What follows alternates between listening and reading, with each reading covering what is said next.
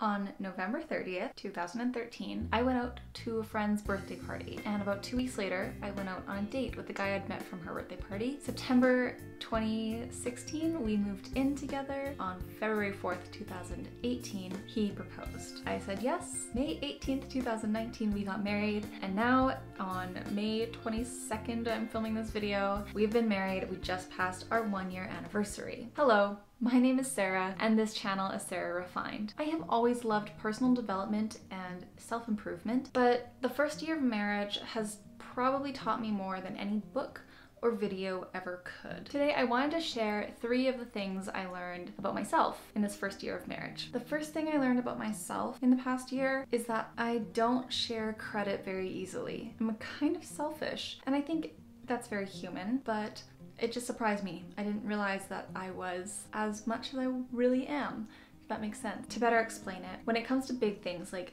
the house and the fact that I haven't stressed at all really about not being able to work the past 2 months, I can easily and freely share that credit with my husband, because without him, in fact, none of that would be possible at all. So I guess when it's our success, I share it freely. But where I struggle is acknowledging his part in my success. For example, I went to school, did my massage education, and got the job and started making the money. Yes, that was me. I did the studying, I put in the work. But he was the one who initially encouraged me to look into post-secondary education, because he knew I did not want to be a server my whole life. So to give credit where credit is due, I wouldn't even have my job and my career if it wasn't for him and his encouragement. Another part in more of a day-to-day life that I noticed this is with chores around the house. Cooking, cleaning, washing dishes, cleaning bathrooms, all that stuff. When I do it, I of course appreciate when he says like thank you, or he acknowledges that I've done it. But when he does it and he's gotten the chores done, or he's taking the garbages out, and he says something like never say thank you, my reaction's more along the lines of like, why do I have to say thank you? You live here, this is your contribution. But at the same time, I know I like it myself, so why am I reacting that way?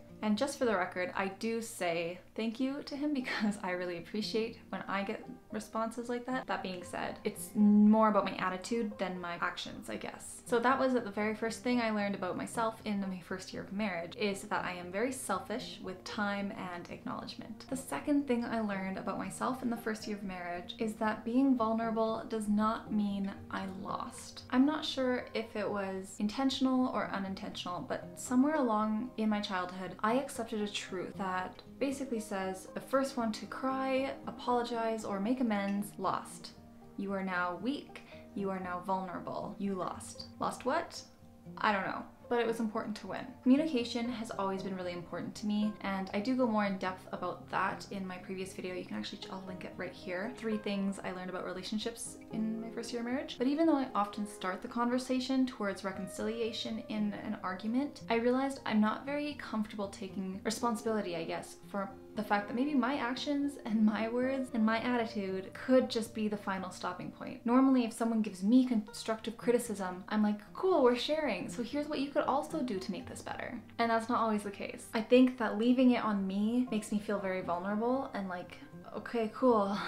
I'm the one that has to put the work in now. I have to change. I have to be fixing something so I can be invincible. But knowing that I might be the problem doesn't mean I lost. It just means there's something more to improve on. And there will always be more to improve on. An example I'll share is a very common argument we have about misinterpreting tone. Dustin will often just repeat things to me that I have already told him. You see a great example of this one in one of my older videos where I cut his hair. And we've had this conversation quite a bit, and he's told me he's not repeating what I said because he thinks I'm stupid and don't understand it, which is how I take it, but he's just doing it because that's his way of clarifying things. I hear that and I typically respond with, okay, fine, I'll work on receiving things, but you can work on your tone then too. If I say something like, don't forget to like this video and subscribe, you can respond with, okay, just to be clear, we don't want to forget to like this video and subscribe. Is that right? Rather than your usual tone of, okay, Sarah, don't forget to like this video and subscribe. And lately, I've been learning how to listen to, you can work on how to receive things, not everything is an attack on you. And instead of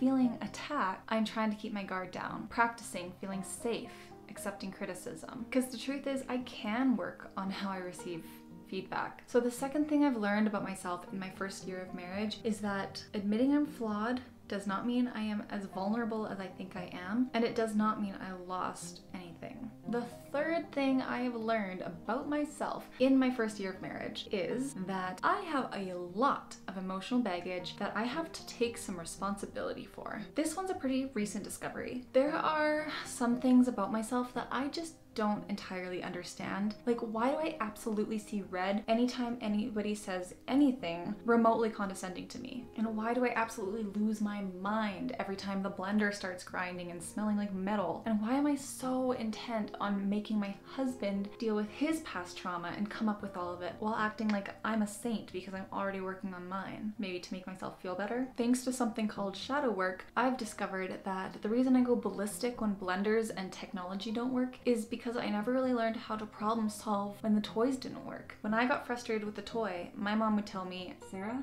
don't let the toys win." That did not soothe me then, and it does not soothe me now. I went into a famous red-headed temper tantrum because the toys weren't working. My mom would sometimes add on, "I guess it's broken," or "I guess we're throwing it out." Now, I do think this is a little bit funny looking back on it, but what I'm also understanding is that while I don't know why I get so frustrated with toys and blenders and computer stuff when it doesn't do what I expect it to do, I do know that I really never learned how to troubleshoot or how to solve a problem when it came to technology, because our go-to method was Sarah gets mad with the toy, Sarah does not leave the toy alone, so we throw it out.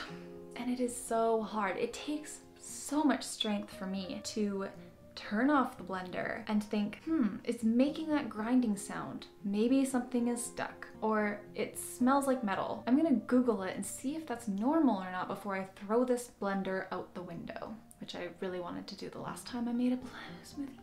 Even talking about it's making me like, I hate when things frustrate me. The fact that I didn't learn how to troubleshoot mechanical errors and blips is not my fault. However, how I deal with that frustration now is my responsibility. I have spent a lot of my life blaming other people for things that they did that contributed to me being screwed up. But in my first year of marriage, I have learned that I need to take responsibility for all my actions and reactions that have also contributed to screwing me up. And that brings me to the very end of this video. The three things I learned about myself in my first year of marriage are that I'm a little more selfish than I kind of realized before. Being vulnerable does not mean I'm weak or that I lost. And finally, I have a lot of work to do and behaviors that I can take responsibility for.